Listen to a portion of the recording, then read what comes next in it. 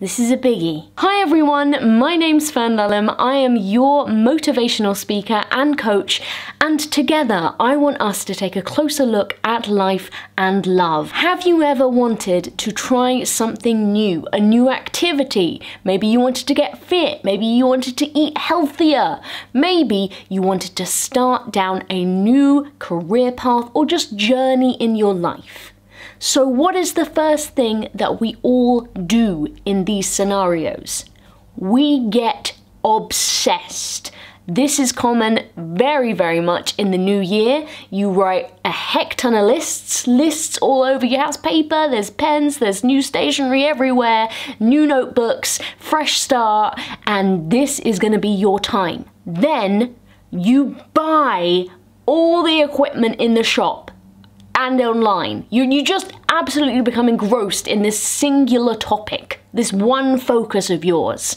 I'm gonna get all the cooking equipment because I want to bake cakes. I'm gonna get absolutely every appliance in the cookery aisle, culinary shows, I'm gonna watch them all, I'm gonna type in the internet every single appliance and every single little gadget that I can possibly think of, things that I can't even pronounce, things that I don't even know what they do. Fitness, I'm gonna buy the whole outfit. I'm gonna take out 5 gym memberships to different gyms. I'm gonna get a gym playlist because that will help me to get motivated and to get in the zone. I'm gonna take up a new hobby. I'm gonna buy all of the ski equipment. I'm gonna get the jacket, the hat, the goggles, the skis. I don't know about skiing, but there's probably loads more equipment that you would get if you were into skiing. We've all done this. We've all become a little bit cray-cray over one thing that we've got into our minds. We often find ourselves in this situation, then being out of pocket, being out of energy, out of inspiration, and being pretty down on ourselves. Because we all know how it goes. 6 months down the line, you look at that equipment. You maybe used it once, half of it's probably still in the packaging, but most of it is just piled up in a corner, wasting space and cluttering up your house. Your brain is cluttered with all of these things that you were going to do, but heck, you never got round to it, something always came up, or there was some excuse, or there was something better to do. You should have done this. You committed to it. You got everything. There was no reason that you had not to do it. Everything was there for you. You know, maybe you wanted to start YouTube. You bought all the cameras and the lighting and the microphones, and you researched it until your eyes were almost bleeding looking at a computer screen. You did it top to tail, you did it thoroughly, but guess what? It never happened. It never came to be. Quick tip, everyone. Resist the urge to do this. I know the urge to do this because I have done it myself. We just get carried away, don't we? Retail therapy takes over. It's exciting to get like a matching set of everything. Just surround ourselves by whatever we've chosen to take up. Because we think that if we do that, we will create this bubble of motivation to actually do it. However, our minds don't really work like that. Because when we go to that extreme, we've literally gone from 0 to 1,000,000 in the space of a day or a week at most. We can't make ourselves do these things. It's like when we're addicted to something and we try and go off it cold turkey. It's too extreme, it's too much. We can't handle that. Instead, what I would encourage you to do is make yourself take it slowly. And why I emphasize make yourself so much is because it's not an intuitive thing to do. It's the same when you start learning a new skill, you know, like maybe you start learning the guitar or learning how to play a sport, and you really, your brain wants you to just learn it like that because everyone else who's really good at it, the experts, they just make it look so easy. And why is it so hard? We want to know straight away. We don't want to put in the time.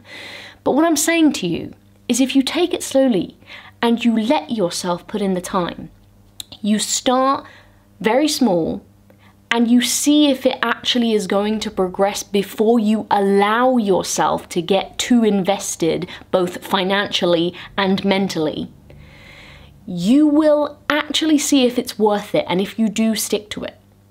You will open up more possibilities for other things. You won't be just tunnel visioned into this one idea that you had and became your dream overnight. This is what I've always wanted to do. No, you hadn't even talked about it until last week.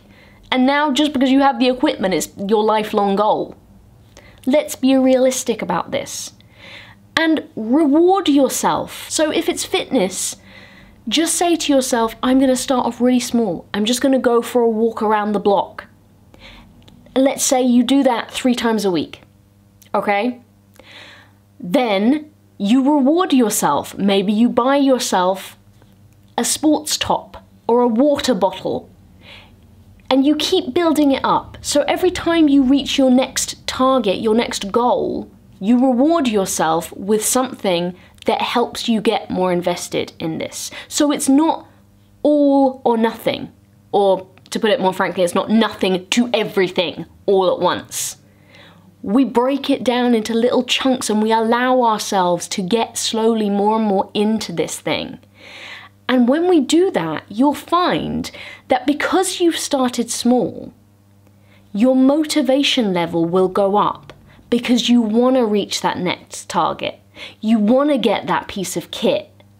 And when you do get it and you've been waiting for it, you will appreciate it more and you're more likely to actually put it to good use. We live in a world right now where it's very much instant gratification, and that's why our brains work this way.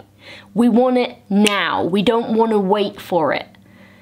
But that's equally why we end up wasting hundreds of pounds, dollars, money, whatever your currency is. We waste all the money. We waste loads of time trawling and researching things that we never do, we never stick to. And we're beating ourselves up for not doing things that we didn't even really invest that much in psychologically anyway. It was just a whim. It was an impulse. And we went with it. And we spent all our money on it. Let's be a little bit easier on ourselves. Let's build ourselves up. Let's motivate ourselves block by block. Think of it as like building a little tower. Top of the tower is the goal. It's where you want to get to. And the more that you have to look at it and reach for it, and you only get the reward when you get to the next step, I guarantee you the more you will want it. The longer we wait, the more we want. Remember it that way. Just affirmation that to yourself every day. Take it slow, and it will be the reverse of what you have already experienced. Gradual gain, gradual growth, building motivation, and sticking to the things that you want to create success in your life. It's a goer. Give it a try. Let me know how you get on. Give this video a like if you like this idea, and tell me, what is it that you've done this with in the past? What do you have a whole lot of equipment waiting for you to use, collecting dust that you haven't even looked at? Maybe you don't even know how it works or what it is.